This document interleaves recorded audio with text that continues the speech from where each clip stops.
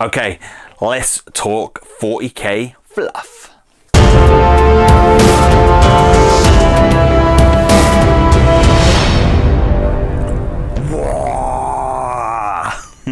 Welcome to Twisted Dice. I'm Darren. Today we're going to talk none other than Ghazghkull Mad Ork Thraka. Ghazghkull is one of the baddest and biggest orcs in the 40k universe, and by God has he just got bigger in the new cool rule set that's just come out for Gaz. Now, Gaz has so much lore, so much history on Gaz. It makes him such an awesome character. So I thought, why not do a short video on the beginning part of Gaz? Over the next couple of weeks, I'm going to go quite deep in depth with Gaz because he's got so much history.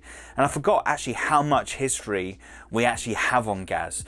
Like when doing my research and going back through a lot of stuff, it's like, wow, God, I forgot about that. I forgot about the fight with, Commissar Yarrick. He really is such an awesome character. Like there's so much lore on him. Let's take you right back from the beginning, because Ghazghkull's not always been a war boss. He's not always been known as the big dog himself. But at the beginning, you got a little planet called Ork, and this is pretty much where Ghazghkull kind of gets part of his name from. The planet he comes from. So Ghazghkull Thraka, he's part of the Goth clan right at the beginning, just like a normal orc boy. They want to prove themselves. They love fighting. Like with orcs, they've got to fight. That's kind of like their nutrition. That's their way of surviving. So they've got to do this. Now with Ghazghkull, him and his little boys, they've gone out into this on their planet, because this planet is inhabited by humans. It's a rich planet with, I say rich, it's rich in materials. A lot of raw materials that the human colonies are there harvesting, collecting. And you've got the Blood Angels having to keep coming back there so very often, because the orcs would uprise and they'd have to go in there, put them back down, pretty much try to wipe them out. But like, if you know orcs are fungus. They're fungi. They're like little mushrooms hiding away somewhere. You leave a couple of spores hiding underneath a tree or in a dark, cold cave, you're going to get lots and lots of orcs. And before you know it, you're going to be overrun. And this is pretty much what's happened on Ork. Ork, unfortunately, the orcs has started to come back up and started that uprising again. So this little campment of Dark Angels, they're out and about.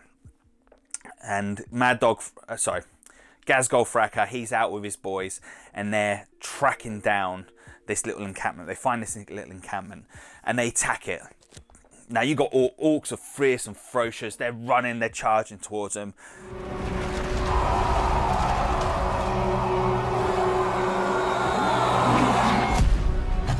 Now, unfortunately for Gaz, one of those Dark Angels, they take that lucky shot.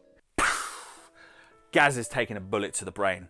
If you know anything about Marines and you know the way the bolter shells work, they're devastating. They can pretty much rip apart human flesh like that. The idea upon these bolts, like if you listen to some of the Horus Heresy stuff and the way they describe the bolts when impact upon human flesh, it just blows it all out. But Ghazghkull's taken one of these shells to the head, and like it's put him down on his bum. He's like gone bam, down to the ground. So Gaz is there, he's down, but this is where Gaz kind of gets his first bit of reputation of being a badass. Ghazghkull's got up, he hasn't gone down. It's like holding his head together, like still raring to go on, and he's proper going for it. So the boys, they've managed to get Ghazghkull away, and now they've taken Ghazghkull back to Mad Dog Grotsnik, because Ghazghkull is in a bad way, and Mad Doc is offering pretty much any orc boys that bring any of their wounded brothers or dying orcs or dead orcs to him. He's going to pay him. They're going to pay them in like goods, metal, sluggers, big choppers, claws. Maybe not claws, but they got some good arsenal. They got some good rewards coming back for it. So these boys, they want the new shiny stuff. They want the big stuff to go clobber the stupid humies with, or they beat their brothers up. So they take Ghazghkull back to him. So Mad Doc's there, he's replacing part of Ghazghkull's skull, reinforcing it in, because like as you can imagine, that bolt has done a real big number. It's blown big parts of his brain out. It's squid sinew in there. He's put bionics in there. He's replaced his eyes, had to replace it with a bionic eye. And he's pretty much patched Ghazghkull back up together. Not sure on how this is going to work for him. Ghazghkull wakes up. Now, Mad Doc, he's like, okay, didn't expect this one to happen. I've done some real crazy stuff with you, man. Like, I've proper gone next level on you, Gaz, and you just got up. And I think Ghazghkull at this point is probably shocked himself that he's got up, because he's just taken a big old chunk to the head. But this is the important part. Now, that's earned Ghazghkull so much respect with the Goths, the fact he's just got straight back up from taking such a hammering from a devastating blow. But he's got up, and for the first time in his life, that he's now seeing clearly. Like, he's got clear vision, his eyes working properly. Before it wasn't that great, but now it's like, you know, he's got clarity. He's thinking straight for the first time. And this is not usual for orcs. Orcs are not known for being clever, or orcs are not always known for being to think clearly, or you know, be normal. They want to fight, they want to charge, they want to go straight in, head deep into stuff. But for the first time, he's seeing straight. Now, Ghazghkull kind of sees this as, he believes that he's destined for greatness, for good, you know, to be the prophet of Gork and Mork, and he believes that that great intervention, divine intervention from the green gods have saved Ghazghkull. So Ghazghkull, he's come out of the Mad Doc's grimy little, scummy little tent, and as he comes out into the Death Skulls camp, you've got the warlord at the time for the Death Skulls, which is Dreg-Mek. Now, he's seen Ghazghkull, and he's kind of like calling him out like, "What are you doing in my camp? We don't have no gods in this camp, boy." Next thing you know, out of pure rage and anger that another orc clan is in his base, he's opened up his custom shooter. And like, all the shots are pretty much just exploding around Gaz's feet. Gaz is like, okay, right. Now, he kind of thinks that that's kind of like, confirms that he is the prophet from Gork and Mork, you know, the great green gods for the orcs. Or it could just be the fact that orcs are known for being terrible shooters, and in fact it could just be the fact that he was so terrible that he probably bloody missed every single shot. Anyway, Ghazghkull doesn't take any second chances. Before you know it, Ghazghkull's gone charging straight in there, and bam, bare hands, he's pretty much given some devastating blows to Dreg-Mek. Now, all the onlookers, they're there, they're cheering. You can imagine, like, all Dreg-Mek's boys, all his knobs are all around him, like, you know, cheering him up. "Oh, go on, boss. Go on, you show him who's boss. Go on, you give him a good cracking." Anyway, Ghazghkull, he's just like harrowing the hell out of him with pure bare fists. Next thing you know, to finish the job off, Ghazghkull's reached up, his head's gone up, bam, straight down on Dreg-Mek's noggin. Now, of course, Ghazghkull's had part of his brain replaced with pretty much armor plating, so you can imagine what devastating blow that's been. That blow is pretty much finished Dreg-Mek off. Now at this point, Dreg-Mek is he's just a pile of mess on the floor, like a pulp body. Ghazghkull's kind of like straddling him in his hand, and he pretty much calls out the rest of the Death Skulls like, "Listen here, you boys, I take you all on, one by one. If you want, you can all charge me at the same time. I don't care." And of course, that happens. Orcs love a fight, and they're getting in there. They're getting ready for that scrap. Now, of course, for the next hour or so, Ghazghkull's there, and he's just like bare hands, smashing the hell out of these orcs, like really giving them some. Like, he ain't even taking a scratch. Like, he's proper hammering it into these orc boys. These, you know, there's nothing in that camp that's holding Gaz back. At the end of that, Gaz pretty much tells him that he's the prophet of Gork and Mork, and pretty much takes control over the, you know, he becomes the new warlord pretty much of that encampment, which is absolutely frigging crazy. So after weeks and months of fighting, Ghazghkull's pretty much defeated all the opposing clans. So the Bad Moons, Evil Sons, Speed Freaks, he's pretty much defeated all of them and called them all to his banner, which is really, really impressive for any orc, full stop. He's managed to have that ability to do that, which is crazy. So this is the thing with Gaz. So he's done that ability. Now he's made, as you're aware, he's made them all aware that he is the prophet for Gork and Mork, and he tells them that they're destined for bigger things and better things. They're there. The Great War is there waiting for them. He orders all the Orks to start stockpiling all their weapons. Now, for the first time ever, Orks have come together in unity. So for months, weeks and months, the Orks have been fighting. Ghazghkull's pretty much defeated all the opposing clan cultures around him. So he's beaten the Death Skulls, he's beaten the Bad Moons, Evil Suns. He's pretty much beaten all of them. And the thing with Ghazghkull, for the first time ever, he's managed to bring all those different cultures, or the clan cultures, together as one. He's united every single one of them, which is amazing, because no Ork has ever been able to do that, or no Ork's been powerful enough to do that. With this brings a new era.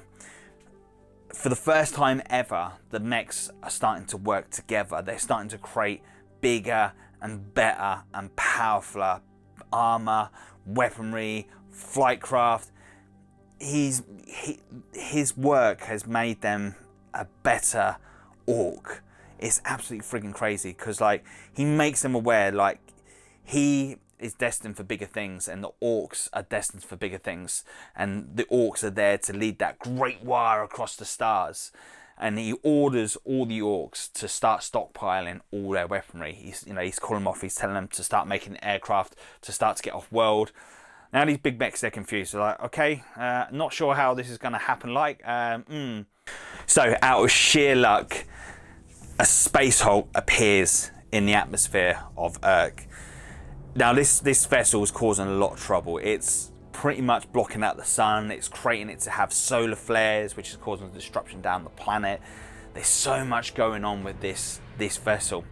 Ghazghkull sees this, and he sees it as a sign from Gork and Mork, and he orders his mechs to start firing the tractor cannons up at the Space Hulk, and he's telling them to get the flight craft they've got available. He's sending them up with massive great harpoons, and this pretty much big old vessel, he's got the mechs to pretty much harpoon and pin it to one of the twin moons of Urk.